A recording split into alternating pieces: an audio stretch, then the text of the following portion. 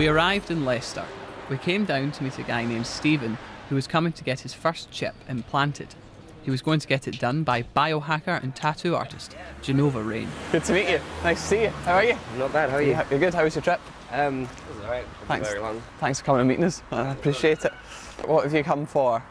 I've come to get a microchip implanted into my hand. And why? Well, there's lots of reasons why.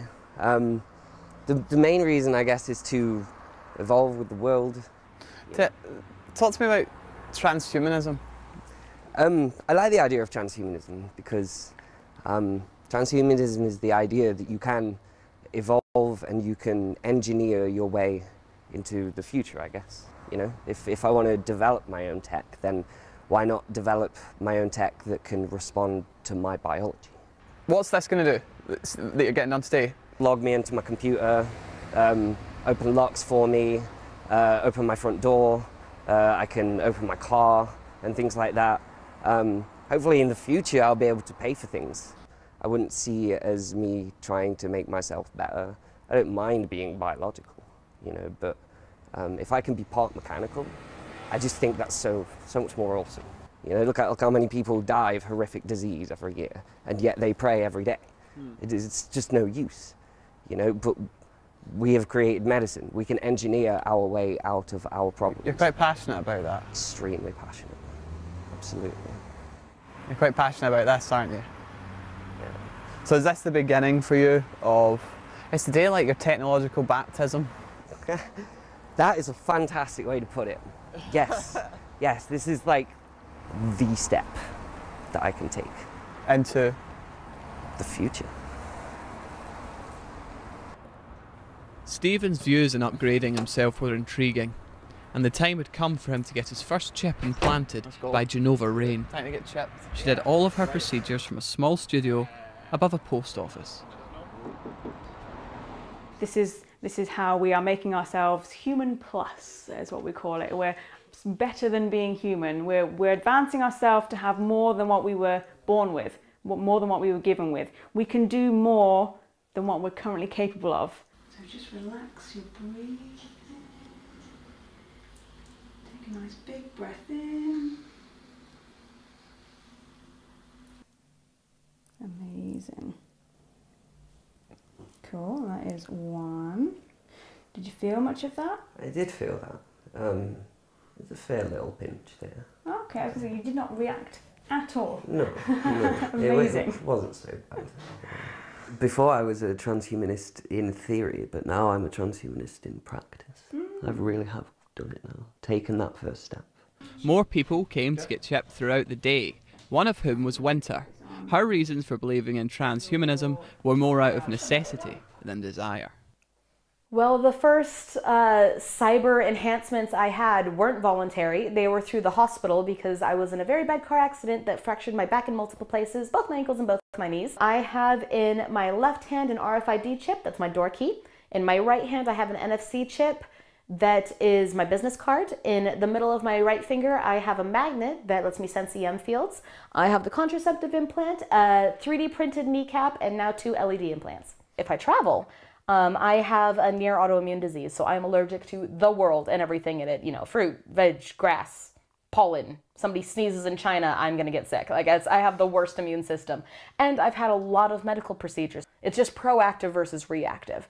Instead of waiting until I'm hurt and then getting something medically done to me, I can do something that stops me from getting hurt in the first place. Say I'm surfing off the coast of Spain, and I trip and fall and smack my head in the water, and I'm knocked out. Well, the paramedics can get me. I could be completely knocked out and unconscious. They don't know anything about me. They don't know my name. They don't know my blood type, none of that. Well, I've got a medical ID bracelet that I wear that says Medical Implant NFC Scan Finger Webbing. They can tap my hand then to that, and it'll pop up with a webpage I've made that has all of my medical history and my doctor's name if they need to talk to it. So say I go coma, it's also got a link to my will on there. You know, it's got everything in there. So I'm not, oh, Jane Doe in some hospital. It has all of this stuff. After a busy day of chipping her clients, I finally had the chance to catch up with Jenova Rain. What chips do you have? Literally none. You've got none? How controversial is that? That's very interesting. Is it not? Why? I kind of kept it that way to make it interesting. the functionality that we have right now, it's for passwords and keys and starting your car and entry into your house or entry into your workplace. My workplace is here. We can't fit an RFID lock downstairs. I know, but it's quite interesting that you are promoting it in a manner, yet you don't have them yourself. For me, totally useless.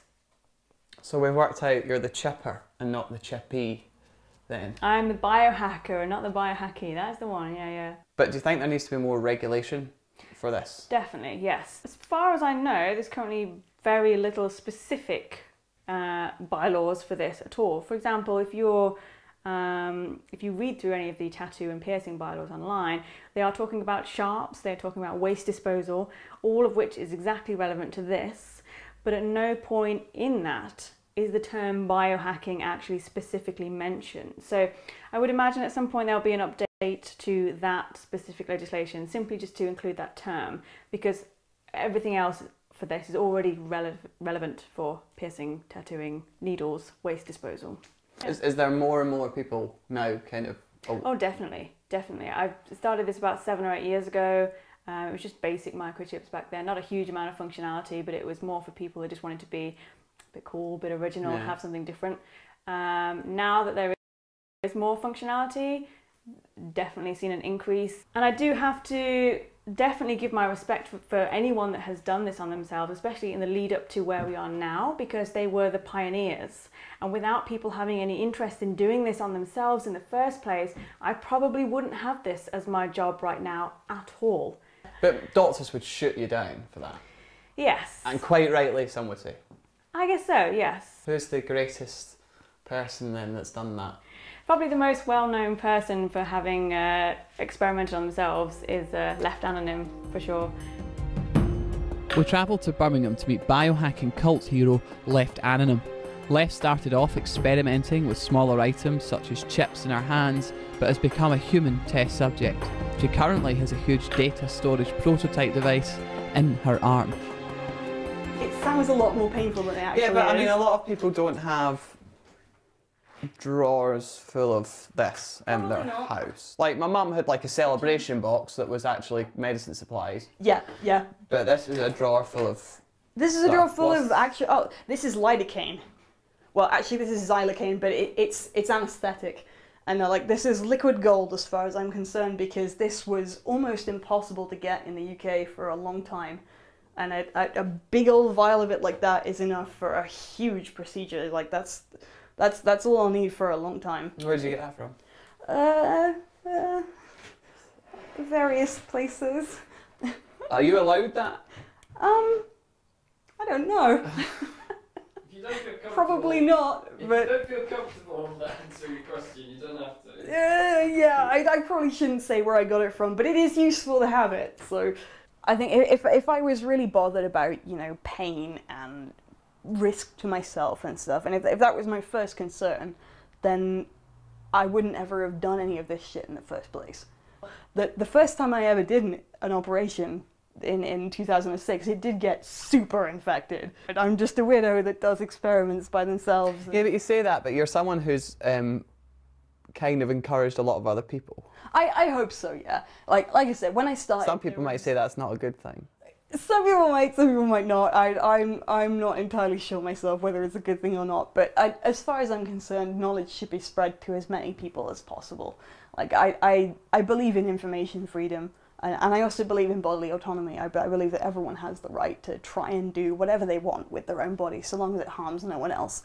Do you ever feel like maybe because you're so willing to go through with stuff on yourself, you might be taken advantage of a little bit? I don't think so. Like, in general, we're all very, what's the word? Cooperative. Mm-hmm. So everyone more or less knows what everyone else is doing. Everyone sort of tends to work together. So, like, I don't feel like there would be anyone in the community that would take advantage. Does that make sense? Lepht's boyfriend Paul was also present. He and Lepht became an item whilst he was making a documentary about her. But what did he think about Lepht's biohacking ways, and how concerned was he when it came to Lepht's experiments? Can I ask, do you ever worry? Yeah, there's always going to be risks involved, and generally I'm okay with it because a lot of the time, sometimes I'm there and she's with biohackers who have medical knowledge and there is safety in place. It's never a case of, okay people, let's turn this into a party, scalpels out, everyone hack away. Oh, the thing in her arm was very scary. Do you ever worry as a day it will go too far? Of course. And I have said, you got to be careful with this stuff. And when I do hear about the next big project, I think, how can that go bad? It is an amateur scene, but there is science and medicine behind it. My time with Lepht had come to an end, and my eyes had been opened to a hidden world that is available at a click of a button. But many questions still remain unanswered about the big, unregulated grey area that is transhumanism. Wow. Yeah, pretty eye-opening stuff there. Well, here to talk more about the world of transhumanism are Louise Blain, a technology journalist, Dr. Neal, lecturer in law and ethics at Strathclyde University, and Rafe Johnson, a product designer. Thanks very much for coming in, everyone, tonight. I don't think it's any secret to say there was a few eyebrows being raised over the course of that film there. Louise, to you first, what was your reaction to seeing that? It feels very extreme, so extreme. You know, I'm actually very pro in the future regulating this, you know, like Jenova said, completely regulating it, making it official and implanting, because it's the way things are going. But certainly seeing such scars and seeing such extremism in that way is really quite surprising. And Mary, just your initial reaction? Very similar. I mean, my field is medical and ethics. It's all about regulation. It's all about how these kinds of procedures that invade the body, have to be very closely controlled. So to see someone playing fast and loose with their body in this way is quite alarming. Rafe, you're in some ways involved in this world, in the sense you're maybe at the other end of transhumanism. You've made a bionic arm. Not quite a bionic arm. Sorry, no. Just explain then what it is you've done. So it's basically a prototype that could allow you to visualise what a bionic arm would look like, and then allow you to customise that. So a look into the future of that world, basically. Of course, yeah. So to many people, these kind of technologies might seem futuristic, but I mean, I suppose, how far are we down that in terms of technological advances, and how far away are we from all perhaps walking around with microchips in us, do you think? Sorry, could you repeat the question again? Sorry. Yeah, I mean, do you think, how far advanced is this technology as you see it? So it's probably more advanced than you'd realise. So there's bionic arms that you can control with brain implants directly into your brain. So you can control a bionic arm across the other end of the room through an implant, which is interesting. However, there's a lot of ethics concerns with people walking around with bionic arms and this kind of stuff. So it's really hard to say, but I think it's probably quite it is a lot wider than that, isn't it? I mean, I'm kind of a bit alarmed that people are at home using this stuff. I don't know if the camera can pick it up, but you can buy this stuff on websites, can't you? You can buy things that insert a chip into your arm. You can buy a weapons-grade scalpel. You can buy the rubber gloves. You can buy them anywhere. But people are doing this stuff. What else are they doing? Where are we going with all this? I think the thing is, in terms of the RFID, if we talk about that a little bit, so it's radio frequency identification, that's what people are putting into themselves, and NFC chips, which are actually what you've got in the back of your phone. So when you use your smartphone to pay, you use an NFC chip and you scan it. Now, putting those inside yourself is actually sounds quite useful, right? You know, we saw in the piece that people can travel, you can scan an RFID chip and you'll get information as to someone's medical records. I mean, you wouldn't need you'd go into a hotel maybe and you'd scan your hand and that would be you in. And there's a lot of there's a lot of good uses for this and interesting, smart uses for it. But again, the sort of ethical concerns as to tracking of these things, the steps are being taken. Smart assistants are coming, we're wearing them, we're putting them in glasses. So the next step is for them to go inside, but it's how to regulate those.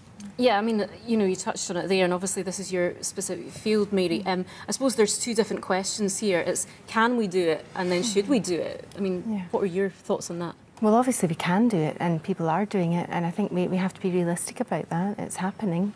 So the question, your second question, I think becomes the pertinent one. What regulation should be in place? What questions should we be asking, and what kind of conversations should we be having around these technologies? Because I think experience teaches us that once technology is out of the bag, it quickly expands and develops, and it quickly becomes mainstream. So I would expect that before long you will have the big tech companies becoming involved in this and producing products for people.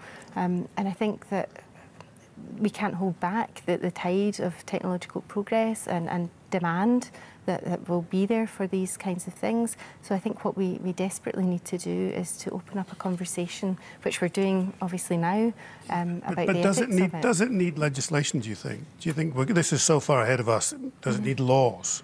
Well, it needs regulation, and that doesn't necessarily mean legislation. And I suppose it depends who's going to be policing these technologies. Is it going to be the healthcare professions? If so, if it becomes part of medicine, if it becomes part of healthcare, then professional bodies might start regulating it. It could be legislation, it could be the state.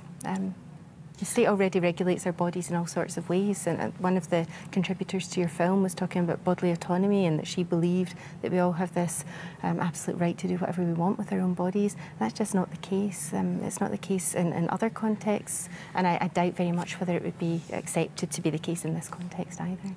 Rafe, I mean, you're a product designer, technology is your business. Do you have any concerns watching that film and kind of seeing the sort of some lengths that people are deciding to go to advance technology as they see it?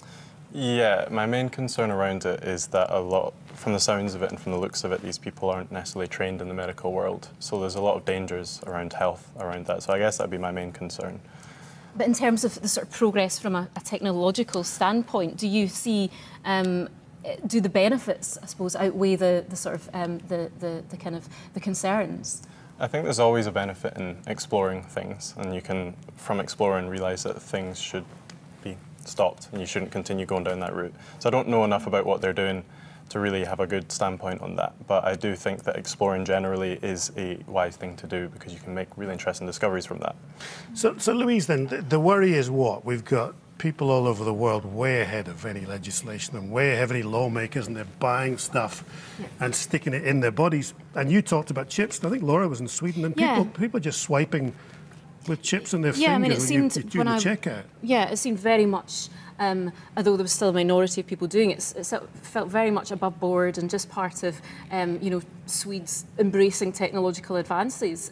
It didn't have a sort of underground feel to it in any way. Well, I think what's changed over the past few years is you don't hand over a card anymore, you don't put a chip and pin anymore, you just swipe your phone past or your watch past. And I think the next stage of that is absolutely, I definitely, if it was above board, if it was with one of the big manufacturers, maybe Google or Amazon or Apple, if they were doing it, I would absolutely go to a medical professional and have that, and I would swipe me through. So there's no ethical concerns from your perspective then? There's definitely ethical concerns. I wouldn't say everyone should be able to do it, but I do think that we already place a lot of our, you know, a lot of our trust in technology companies. Our phones know where we are all the time, so I think those same concerns go forward into what goes inside. Mary's got a look in her face. Oh no, I just it's the ethical concerns immediately alerts me, and I think it's far too early to say whether benefits outweigh risks or vice versa. But I think certainly I think it's important to have the conversation open and for ethical considerations to be a big part of that conversation. And the ethical considerations that I would like to see at the forefront of the discussion going forward around these technologies would be things like what are the limits of bodily autonomy in this context? And you talked about big tech companies and products. What about equality? What about the fact that of access to these things? If we decide that these are good things, they're likely to be very expensive things once people like Apple and Google get their hands on them. Is it going to widen the gap between haves and have-nots? Are the wealthy going to become increasingly enhanced and the non-wealthy be increasingly disadvantaged? And these are some of the ethical concerns that I think we need to explore. Well, obviously, I mean, the Scottish Government are saying they're kind of going to be consulting on the sort of the safety aspect of it. But I suppose, Rafe, I mean, what do you make of people doing it, I suppose, in their own settings and in their own homes? Do you think that is a concern? Yeah, I'd say it's a concern. It's a tricky one because she made a really good point about having the freedom to do with what you want with your own body. And to an extent, I agree, but it does fall into those realms of really... That's concerning. So before we go, you'd all have it done, though, would you? I would be cautious. Would you, Rafe? I can't say I would, no. Oh, absolutely. There's always one. Thank you. Yeah, really interesting discussion and really interesting film with some incredible access there. So thank you to all the contributors and to yourselves for coming in to talk about this tonight. Thank you. Don't know if we would. Oh, I have my concerns. Coming up on tonight's programme.